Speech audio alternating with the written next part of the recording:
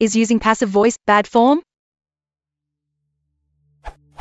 Whenever I create a document in Microsoft Word, it complains about a lot of my sentences being in passive voice. But, when I read that sentence aloud, it sounds fine to me. I am not sure if it is just me and will a statement in passive voice sound strange to a native speaker? So, my question is it considered bad form to use passive voice generally? Or in some specific cases like written communications only? Edit. If it is okay to use passive voice, then why does MS Word complain?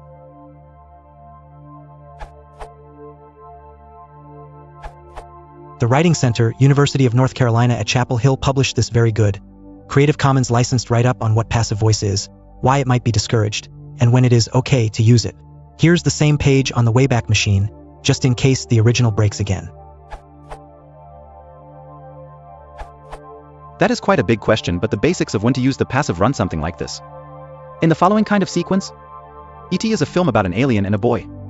It was directed by Steven Spielberg in 1981. Its most memorable scene is the one where the boy and alien fly on a bicycle.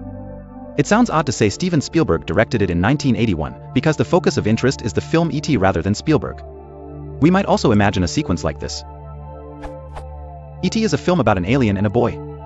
It was released in 1981. Its most memorable scene is the one where the boy and alien fly on a bicycle. Here we don't even care who released it, we are only interested in the date. Contrast this to Steven Spielberg was born in 1942. As a boy he owned a movie camera. He directed his first movie, Jaws, in 1976. He also acted in The Blues Brothers as the Cook County clerk.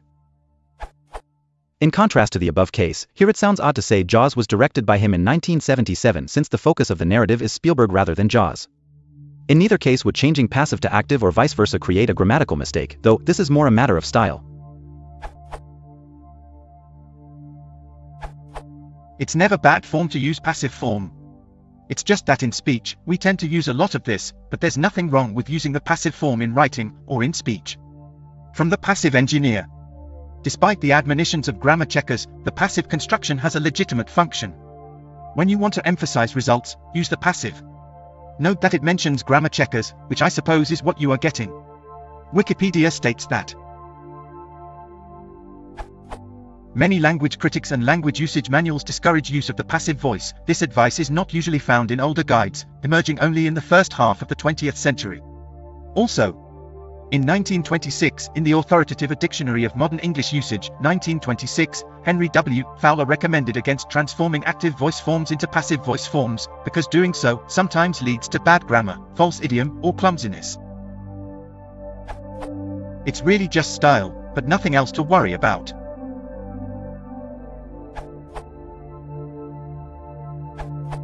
I agree with Peter.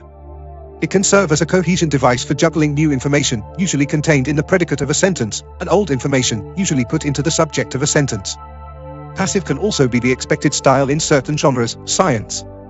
In English departments in America, professors teach stupid things like, avoid the verb be, never use the passive voice.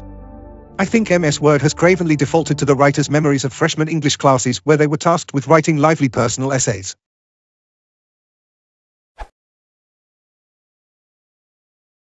If you want to support the channel, please consider liking and subscribing.